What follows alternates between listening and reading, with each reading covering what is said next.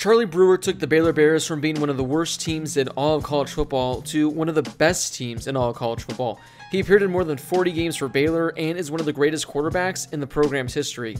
However, 2020 was the worst season of his career, and now he's in the transfer portal and leaving Baylor. So what happened to the Brewer from a few years ago, and why is he leaving the school he's made so much history at? Before we get to today's video, don't forget to click that subscribe button if you're new to the channel. I post a lot of college football content, so make sure you turn on those notifications so you don't miss another video. Growing up, Charlie was a Texas fan, and for pretty good reason. His father, Robert Brewer, was the Longhorns starting quarterback in the early 1980s, earning the 1982 Cotton Bowl Offensive MVP after leading Texas to a win over Alabama. His grandfather, Charles Brewer, was a Texas quarterback in the 1950s. Meanwhile, Charlie's uncle, Rob Morshell, followed Robert Brewer as Texas' starting quarterback in the 1980s. Playing quarterback ran in the family, so it wasn't a surprise when Charlie began playing the position in middle school.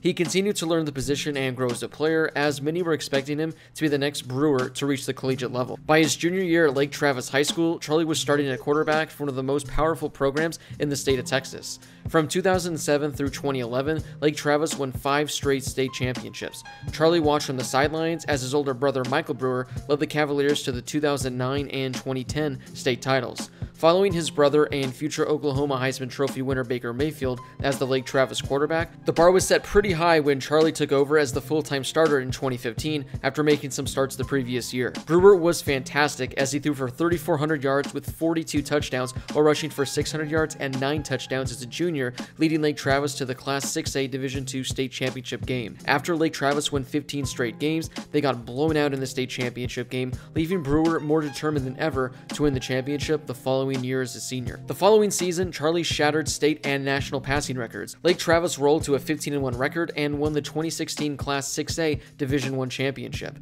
His 77.4 completion percentage set a national record as he threw for 3,900 yards with 54 passing touchdowns. Not too bad, Charlie, not too bad at all. Despite all of his high school accomplishments and records that he broke, Charlie Brewer was overlooked by Power 5 conference schools due largely to his relatively small 6-foot, 175-pound frame. Texas, the school in which so many of his family members played, didn't offer him a scholarship. He ended up committing to SMU, which was coached by Chad Morris, who had a long history with the Brewer family since he had coached Michael Brewer at Lake Travis. Shortly after Lake Travis won the 2016 state title, newly hired Baylor coach Matt Rhule called Charlie Brewer at his home in Austin and offered him a scholarship on the spot. The conversation went great, and Charlie wanted to commit to Baylor right then and there, but his dad told him to think about it for a few days before making a decision. He had always dreamed of playing in the Big 12 since he was a kid. It looked like it wasn't going to happen, but Matt Rhule gave him an opportunity. Within weeks of committing to Baylor, Charlie was enrolled at the university to get a jump start on his college career. By the end of preseason drills, he was third on the depth chart behind graduate transfer New Solomon and sophomore Zach Smith. But due to injuries to both quarterbacks, Brewer started the last 4 games of his freshman year. After the Bears started the 2017 season with 8 straight losses, Brewer led them to their only win of the season by throwing for over 300 yards with 3 touchdowns in a win over Kansas in his first ever college start. Brewer had a very nice finish to the season as he was named the Big 12 Offensive Freshman of the Year as he completed 68% of his passes for 1,500 yards with 11 passing touchdowns. Although he went 1-3 in his 4 starts, Brewer showed flashes of being a really good quarterback that Baylor could build around in the following years. He won the starting quarterback job to begin the 2018 season and completely turned the Bears season around. After winning only 1 game the year prior, Charlie Brewer led them to a 7-win season. He threw for more than 3,000 yards with 19 passing touchdowns while adding nearly 400 yards on the ground to go along with 7 rushing touchdowns. In just 1 year, Brewer improved Baylor's record by 6 games. For Charlie, he had never been a huge fan of numbers. When he was setting records in high school, he didn't care. He just wanted to win football games and championships. It was the same mentality for him while at Baylor. He didn't care about his numbers at all. His #1 goal was to get the Bears to the Big 12 title game and win it. He quickly got the Bears off to a hot start in 2019 as they started 3-0 to begin the season. Through the first 3 games, Charlie was fantastic. He threw for nearly 700 yards with 7 touchdowns and no interceptions, while rushing for 2 touchdowns as well. Sitting at 3-0 on the season and undefeated, Baylor welcomed Iowa State to town. He led Baylor to a come-from-behind victory against the Cyclones, beating them by 2 points to move the Bears to 4-0 on the season. He was named the Earl Campbell Tyler Rose Award National Player of the Week after his performance. He completed 26 passes for over 300 yards with 3 touchdowns. Trailing the Cyclones by 1 point with less than 4 minutes on the clock in the fourth quarter, Brewer drove the Bears 54 yards on 13 plays. He converted 3 times on third down and completed 7 of 10 passes to get Baylor into field goal range and ultimately set up the victory. He was slowly beginning to move up the ranks in Baylor quarterback history, as after that game, he ranked 2nd in Baylor history in completion percentage, was tied for 3rd in passer efficiency rating, 6th in yards, 5th in completions, and 5th in touchdowns. Brewer and Baylor just kept winning. Baylor was 9-0 to begin the year, and they had a legitimate chance of reaching the college football playoff. They welcomed Oklahoma to town and jumped out to a 25-point lead. Unfortunately, they couldn't hold it as Baylor blew the game and dropped their first game of the year. Brewer and the Bears bounced back nicely though, winning their next 2 games to finish the season 11-1. For the first time in his career at Baylor, Charlie Brewer would be playing for a Big 12 championship, exactly what he had dreamed about when he came to Baylor. However, his dream didn't go according to plan at all. He was taken out after the game after coming up wobbly following a pair of hard collisions early in the game. He completed 3 of 6 passes for 15 yards before he left. Unfortunately, he didn't return and Baylor fell to Oklahoma in the Big 12 championship game. He remained in the concussion protocol and his availability in the Sugar Bowl against Georgia looked unlikely. However, being the tough player he was, he managed to make it back in time for the biggest game for Baylor in years. Unfortunately, for a second straight time, Brewer took a hard hit that knocked him out of the game, this time in Baylor's Sugar Bowl loss to Georgia. After a run in the fourth quarter, Brewer took a hard and late hit while stepping out of bounds and laid motionless on the ground for a few minutes. He was helped up and had to be escorted off the field in a cart. Brewer came into the game having suffered 3 total concussions, and this looked like it could have potentially been his 4th. Combine the frequency of the concussions with how he runs the ball so aggressively, many people were wondering if Brewer would have to ask himself if it was time to call it quits for his football career for the sake of his health. Many people took to Twitter immediately after seeing his hit, sharing their concern with his health and whether or not it was all worth it to continue his football career moving forward. During the 2020 offseason, Baylor coach Matt Rhule, the man responsible for bringing Charlie to Baylor, left for the NFL. With his head coach gone and a bad history with hard hits, what would Brewer decide moving forward? Well, to no surprise, he wanted to keep going. Brewer knew that he was going to be asked all season if he should hang it up. He says he already heard it plenty in the winter when he walked around campus or dined at restaurants. He wanted to make something clear. He suffered a stinger that night against Georgia, a hit between his neck and shoulder that made his right arm go numb.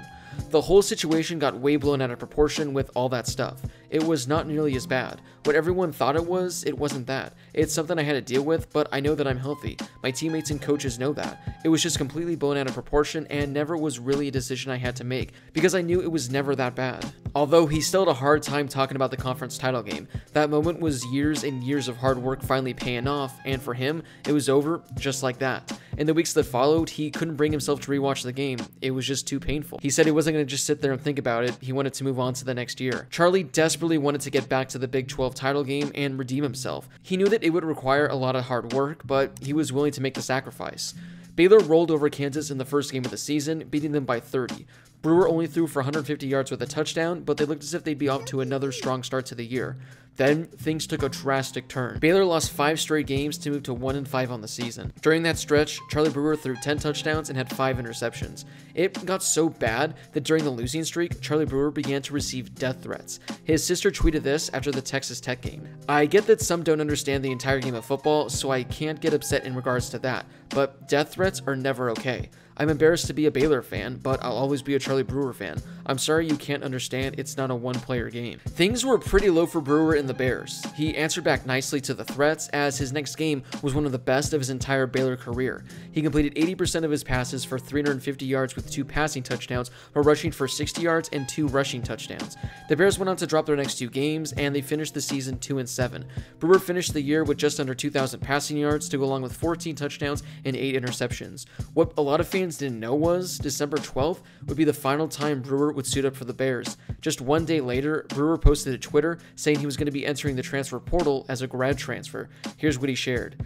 It is with much thought and prayer that I am announcing I will be entering the transfer portal and moving on as a graduate transfer. A heartfelt thank you to my teammates, Coach Rule, and Coach Aranda for an amazing ride the past 4 years here at Baylor. I will take with me a lifetime of great memories and a degree from Baylor University. Here's what Dave Aranda said in a statement. I am very thankful for Charlie and all that he has given Baylor football and Baylor University over the last 4 years. I have so much respect for him and the way he has led our team. There is no doubt in my time here that Charlie has been tough, hardworking, and competitive. We wish him nothing but the best in his next step. Although Brewer has played 4 seasons without a redshirt, he can play in 2021 by utilizing NCAA's 2020 eligibility relief, which allowed all players to participate this season without accounting against their eligibility because of circumstances stemming from the coronavirus pandemic.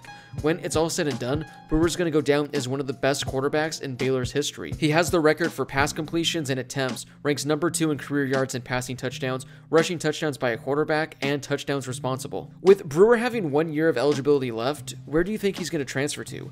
I'm not sure if we could see this happen, but how awesome would it be to see him go to Texas? As I mentioned earlier, he grew up a die-hard Longhorns fan and has a lot of family ties to the university. If Sam Ehlinger decides to leave, I think it would be the perfect fit. Plus, it would be great to see Brewer end his collegiate career at his dream school. If you haven't done so yet, don't forget to hit that subscribe button and turn on those notifications so you don't miss a video. If you love college football, this is definitely the place for you. Also, if you could take a second and give this video a thumbs up, I would greatly appreciate it. It only takes a second to do, and it really helps share this video with more college football fans.